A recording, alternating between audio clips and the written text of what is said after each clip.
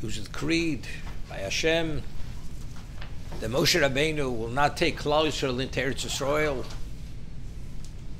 because when he was told to speak to the rock, to extract water from the rock, rather than speaking to the rock, he struck the rock.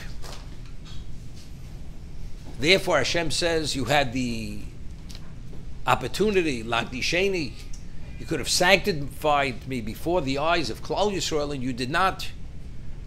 And therefore, you will not go in. And this is why Aaron passed away, and this is why Moshe passed away. He was lacking in clarity. And it says the reason why he struck the rock was because he became upset. He became angered with them. He said, Shimu no Hamorim, listen, you rebellious people. That's why he made the mistake. It's interesting. Chazal tell us that the reason why we merited the water in the Midbar, in the desert, because Avram Avinu, he had offered the water to the angels who came in human form. And Chazal tell us, the Gemara tells us, the Medrash tells us, that anything that Avram had done himself came about by itself, came directly from Hashem. Anything that came through an intermediary had to come about through an intermediary. So that he had said to the Malochim, to the angels, Ishanu Tachas Eitz, so the Anei HaKovod came by themselves. That he says, Ekho Pas Lechem, he offered the bread himself. The bread came directly from Hashem. The man fell daily, on a daily basis. But the water, which he had delegated the water, he did not give the water himself. The water had to come through an intermediary. So anything which Avram did himself came directly from Hashem. Anything that was offered through an intermediary came through an intermediary.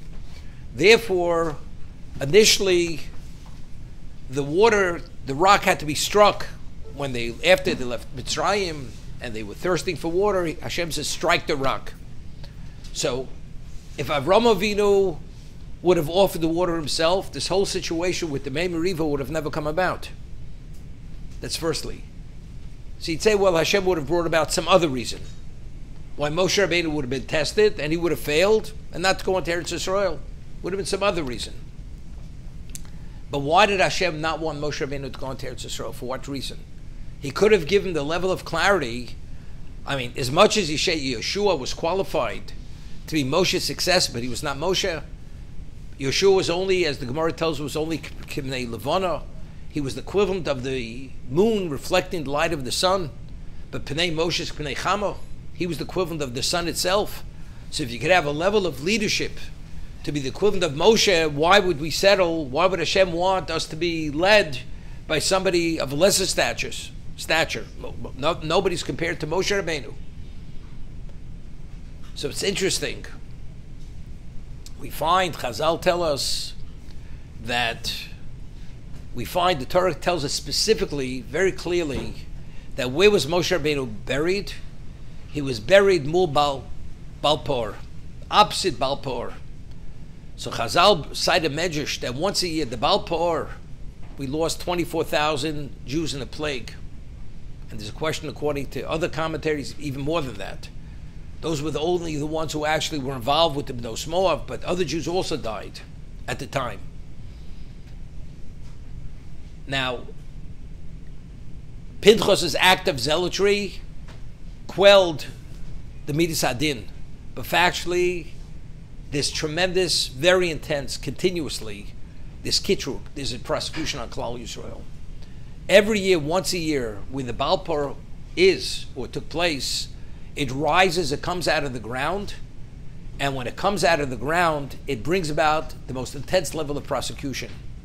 And the only one who could counter that prosecution is Moshe's burial location, which is opposite Balpor.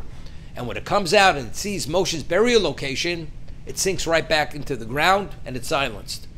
So the reason why Moshe Rabbeinu had to strike the rock, or whatever mistake he had to make, not to have the merit to go into Eretz Yisrael was for the sake of Klal Yisrael. It was unrelated to himself.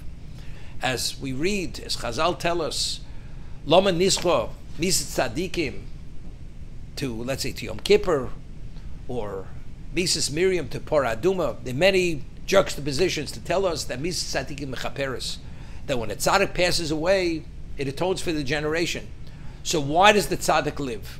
The tzaddik doesn't live for himself. Sometimes Hashem has to take the tzaddik to bring about atonement for the generation, because if he doesn't, the generation will have to actually pay the price. So the only thing that could quell and silence the prosecution is only the death of the tzaddik.